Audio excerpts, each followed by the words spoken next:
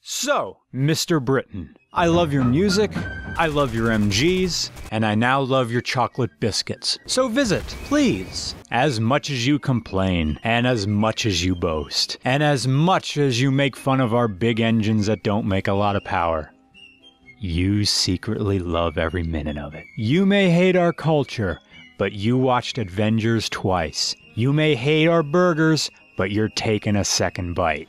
So enjoy this mammoth vehicle. It refuses no one. It is affordable to everyone. And when all the little Peugeots and Renaults and Fiats and Cavaliers and Neons and Mazda 626s, when all the cars break down, this ugly, unashamed, magnificent land yacht will bring all of you to safety. This beautiful, overweight behemoth will endure.